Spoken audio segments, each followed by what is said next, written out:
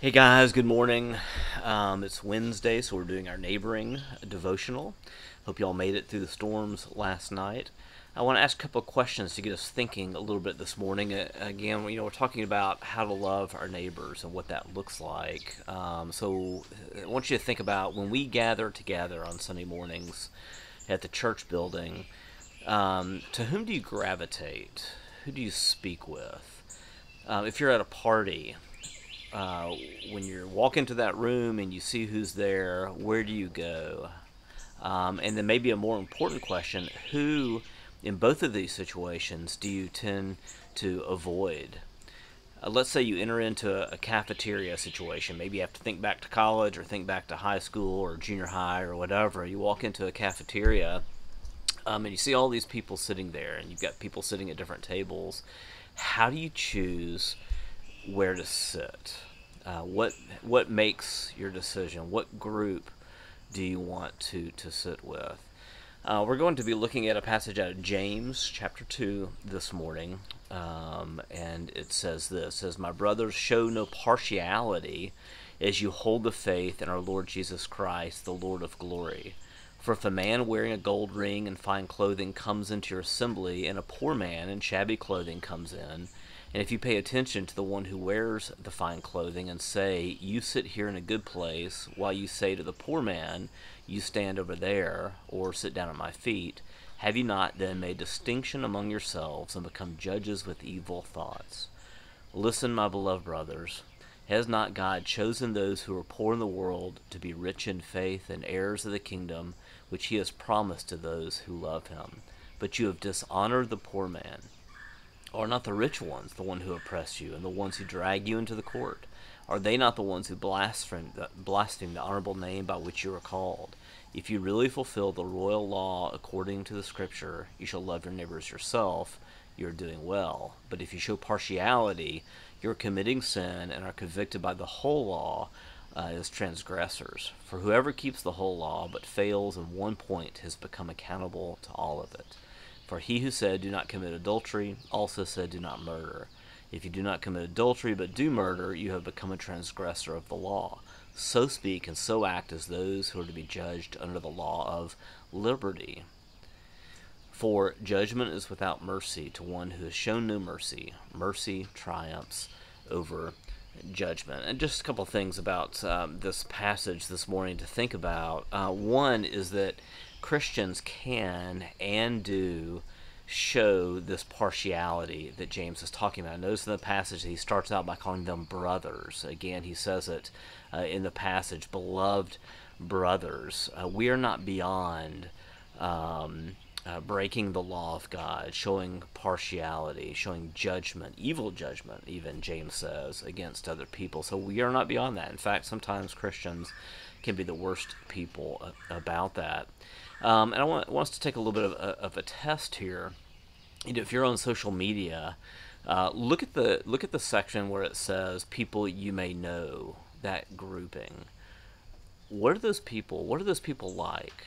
Are they all pretty people? Are they socioeconomically just alike? Is it only one race or very few other races? The posts you pick on the pics that you post on Instagram, with whom do you associate? If you're in a grouping, are you always with the same people? Do you ever extend yourself beyond those people? Who do you invite into your home? To whom are you willing to show hospitality? These things reveal some deep things about us, and I'm guilty of this too. In fact, the reason that I can look at the social media and look at the people I know that started to be convicted of. Look at all these pretty middle to upper class white people, who are the ones that the algorithms of Facebook have pointed out for me, and that's a shame on my part, that's the case. So Christians can and do show partiality. Showing partiality is making distinctions between people and showing evil judgments, this passage tells us.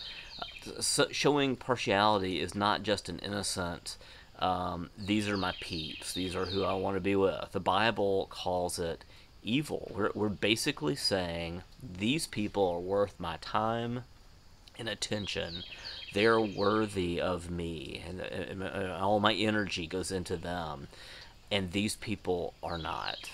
We're declaring who is worth more than others. We're showing evil judgment by showing the worth and value of people. I mean, think about it. When you decide who it is you're going to speak to, let's say in our church gathering, aren't we judging people, and who we aren't going to by who we gravitate towards, and it becomes this pattern.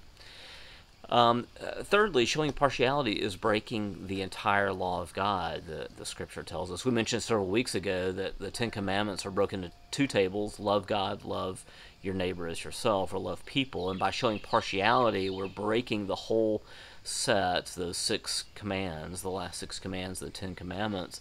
And in essence, because we're not loving people as God loves, then we are not loving God either. That we are not giving value to what and whom God gives value. And then lastly, showing partiality can only be cured through the gospel of grace, or this law of liberty that James talks about. We love because God first loved us. We were the poor. We were the outcast. We were the ones passed by. We were the ones avoided. But God showed no partiality. He brought us into his care, brought us into his family, bought us with a price, sought out after us, was hospitable towards us. Think of 1 Corinthians 1, beginning at verse 26, "For consider your calling, brothers." And this is how we can grasp and begin to love people and not show partiality and grow in this area, is to think on the salvation that God has brought near to us. Again, "For consider your calling, brothers, not many of you were wise according to worldly standards. Not many were powerful, not many were of noble birth. But God chose what is foolish in the world to shame the wise. God chose what is weak in the world to shame the strong. God chose what is low and despised in the world, even things that are not, to bring to nothing things that are, so that no human being might boast in the presence of God. And because of him, you are in Christ Jesus, who became to us wisdom from God, righteousness and sanctification and redemption, so that, as it is written, let the one who boasts boast in the Lord." We ought not boast in who we are over and above others, but boast in the Lord. And that's as we grasp and grapple with the grace and this law of liberty that God has given to us, that he would extend his grace and care to us. That compels our hearts to get out of ourselves, to be hospitable people, to be gracious people, to not just go to the beautiful and the wealthy who add, we feel like we add something to us, but for us to add to other people by showing the worth and value of those who are poor and cast off and not within the normal groupings of people that we might typically gather with. Challenge to us, an encouragement to us. I hope you'll think on these things and pray to the Lord that he would change your heart in these matters, and I'll do the same. Thank you, and we will see you next week.